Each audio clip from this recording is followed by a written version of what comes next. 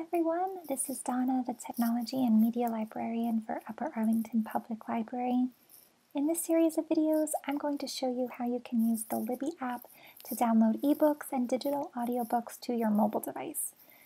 If you're already familiar with OverDrive and the OverDrive app, you know that you can borrow thousands of ebooks and digital audiobooks with your Upper Arlington Public Library card and transfer those books to different types of mobile devices and e-readers. Libby is also an app from OverDrive, and it has the same collection as you'd find on OverDrive. It's just a faster borrowing and reading process. So if you want to borrow, read, and return a book or an audiobook, everything happens through the app. No multiple sign-ins with your library card, no downloading and moving from bookshelf to menu and back again. Everything from your library to your bookshelf to the books that you read are all in one app, and it's all designed to be streamlined and quick. For that reason, we tend to recommend Libby for new ebook and audiobook users, but even if you're a longtime OverDrive user and you're watching this video, we might make a convert out of you to try the Libby app. It's available to download for Apple mobile devices from your Apple App Store. If you have an Android mobile device, you'll download Libby from the Google Play Store. But even if you don't have a mobile device, you can still use Libby on your computer with your web browser, and that's what I'll be demonstrating in this series of videos. If you are following along with a mobile device, you may notice a few differences that are device specific, but overall, the Libby app, which you're looking at right now, will function the exact same no matter what device you have. So in this first video, I'll show you how you can add your library card to Libby, how to borrow a book and an audiobook, and how to place a hold. So get your library card ready and we'll get started.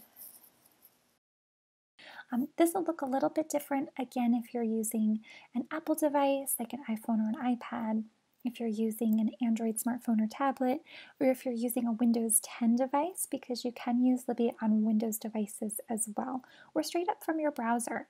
So if you are using the Libby app on a tablet or a smartphone, you will start this process in the App Store by downloading the Libby app and then opening it. But when you first open the Libby app on your tablet or smartphone, this is the screen that you're going to see. It's going to ask you if you have a library card, and here's where your UAPL card comes in handy. We're going to go ahead and say, yes, we do have a card. And if you have Libby on other devices, let's say you have multiple tablets that you use, you're using one phone and a tablet at the same time, maybe for listening in your car versus reading at home, you can click copy from my other device. And so if Libby is already installed there, you could just copy your cards across devices. It'll give you a code so that you can input it on the new device. But for us first-time users, we're going to say, I'll search for a library, and that way we can look up our library and enter our card information. So here we'll click, I'll search for a library, and we're going to type in Upper Arlington Public Library. You can also do this by zip code. And here the matching library is Digital Downloads Collaboration. That is the correct matching library. We're part of a consortium with multiple other libraries. Columbus, Bexley Library, Grandview Heights, we're all part of the Digital Downloads Collaboration. So you can go ahead and click on that name in order to get started, which I'll do right now. And then it just wants you to verify where you use your library card. So my card is with Upper Arlington Public Library, so I can enter my Upper Arlington Public Library card number. We'll click here. Go ahead and enter your card number and click sign in.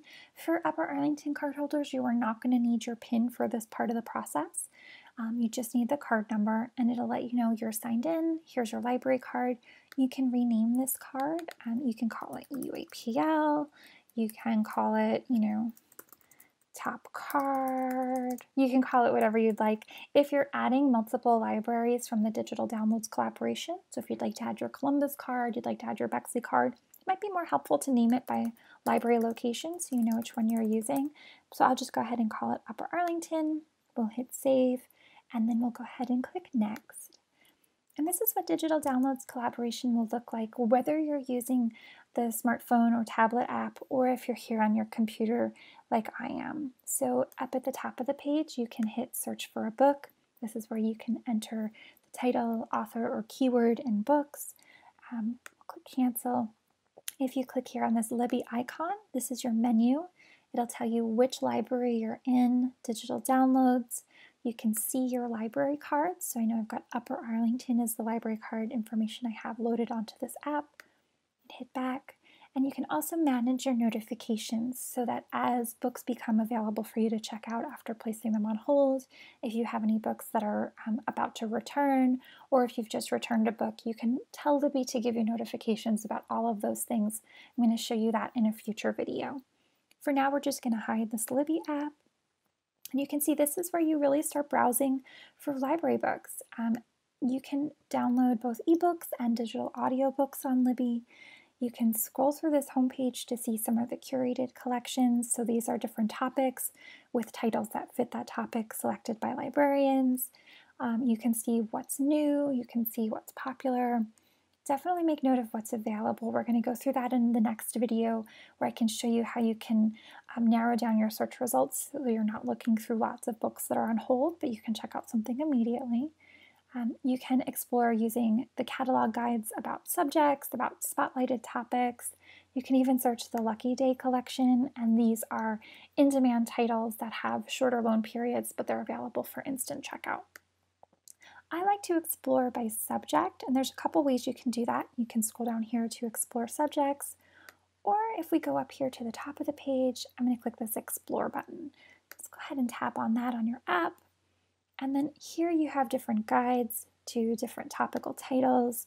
Here's that What's New, Popular, and Available section again. But I'm just going to go straight over here to subjects. I'm looking for craft books. We're all at home. We're all looking for fun things to do. I need a craft or a DIY project to keep myself busy. So I'm going to scroll through these subjects and see what's available on crafts. So you'll see next to each subject name, there's a number that reflects the number of ebooks and audiobooks that are available with the subject collection. And then here I've got my crafts. I'm going to go ahead and click on this. So you can see it's listing both books and audiobooks. I have not filtered out anything that's in one particular format or another, although you can set your preference so you're only seeing audio or you're only seeing ebook.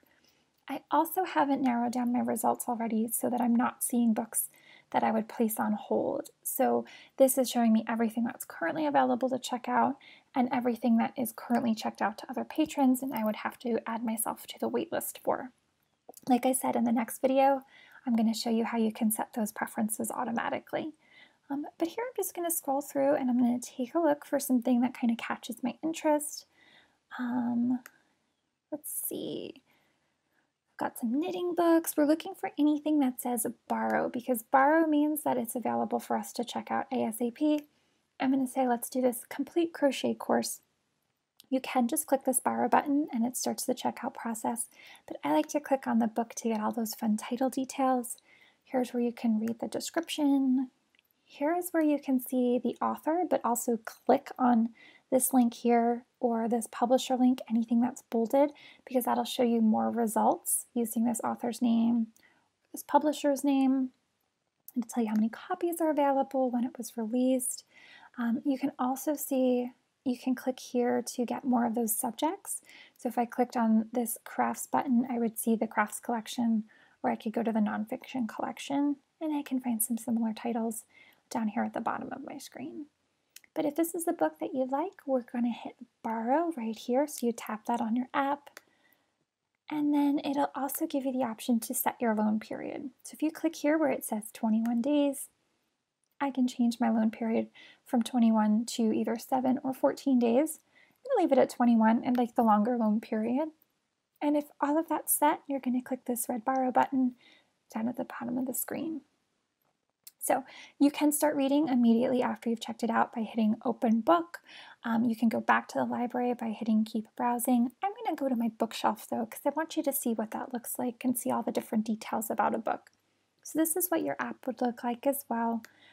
You're on your bookshelf here. So this is everything that's checked out to your library card here under Loans, and then everything that's on hold using your library card number under holds. And you can also set up some tags so that you can identify books and create a more elaborate bookshelf for yourself and find books. What you can do here is click Open Book and this will start reading it. Or you can hit Manage Loan to get more details about your book. It'll give you the exact due date and time. It will give you the option to return your book early if you'd like, so you can put it back in the pool for people to check out if you're all done, or you can let your loan lapse when your 21 days are over. And you can click here to go back to the book details in your library. So if you wanted to check out more books by that author or browse by that publisher, you could go back to your book details. You can also opt to send to a device. I'm going to show you this in a later video because you can send Libby books to Kindle devices if you'd like to read on your Kindle rather than on a tablet or a smartphone. So that's coming up in a later video. But if we wanted to open our book, we just click open, and then you'll see here in the middle of the screen, you can swipe on your keyboard, which is what I'm using, or you can swipe on your tablet or your smartphone. So you'll just swipe to advance through your book. And then if you tap or click in the middle of your book, these are your book options, your menu of options. So here's where you can set to either read on one page or read on 2 pages per screen. You can click on the magnifying glass to search within a book and search for a keyword or a phrase. You can bookmark a place in the book. So if you click on this bookmark button, you can come back to that section of the book by accessing your bookmarks. And to get to those, you'll click here on your little hamburger menu. You'll still have that search function. You can click on chapters to not only see what's coming up, but you can also advance forward or move backward through the book by clicking on a chapter title. So I can move ahead by clicking on a chapter here, or I can go back to the bookmark that I just set up by clicking here on bookmarks, and I can go back to that cover page. Also, when you click in the center of your book, you'll see that you can advance through the book by dragging the scroll here, which I'm not going to do. And you can also get back to your library or get back to your bookshelf by clicking on either of these buttons here or tapping on either of these buttons since you're using your app. So if I click on shelf, I go back to my bookshelf. If I click on library, I go back to the last page on Libby that I was browsing. And if I click on my book cover, I go back to the book and the last place I was in the book. So that's what that would look like if you were reading an ebook. We can go back to the library to continue to browse. I'll show you what this looks like. So if we click on library, we're back here on our Libby page. You can go back each page in the top left corner. So the last page we were on was the craft subject guide. Every time you click on this button, it'll take you back one page. You can click up here. We can scroll back. We can do subjects. We can also, everywhere we see the magnifying glass, we can click and we can search for a book by searching for title or author directly. So I'll show you next how you can do that. Let's say you're searching for a particular author. I think I saw Nick Offerman's book before. So if you're a Parks and Rec fan or if you like Ron Swanson, you might want to check out his craft book. So I've typed in his name. Here are my search results. I can see that he's the author. So I'm just going to go ahead and click on his name here. And here's everything matching his name. And now you can see, and I just wanted to point this out as well, you'll know it's an audiobook because it'll have this little audio icon at the bottom of the book cover. So it'll have the earbud icon, it'll say audio, and rather than read a sample, it'll tell you you can play a sample. That's how you know that you're listening to an audio. And let's say that this is exactly the book that I was looking for. I wanted good, clean fun. I'm going to click borrow because this is the book that I like, but I can also click on the book cover to get all those great title details. So it'll tell me my format, duration. This is an abridged edition. I can click here to see the author or the narrator again, or I can click here on borrow to get started. So this is what an audiobook will look like if you click borrow. You'll again set your loan period, make sure that you're checking it out to the right cards. My Upper Arlington card. We'll click borrow. And here, rather than go to shelf, I'm just going to click on open audiobook. And this will start playing in my web browser, or if you're using the app, it'll start playing in the app for you. So I can hit this play button to begin. I'm just going to pause that. Again, I can go back to my library, or I can go back to my shelf to see my loans and my holds by tapping here. Again, I can scroll through to advance throughout the book. And then up here at the top, here are my menu. This will change the timing and speed on your audiobooks. You can set it to be up to 2 times as fast as the normal speed. I'll put that back at 1.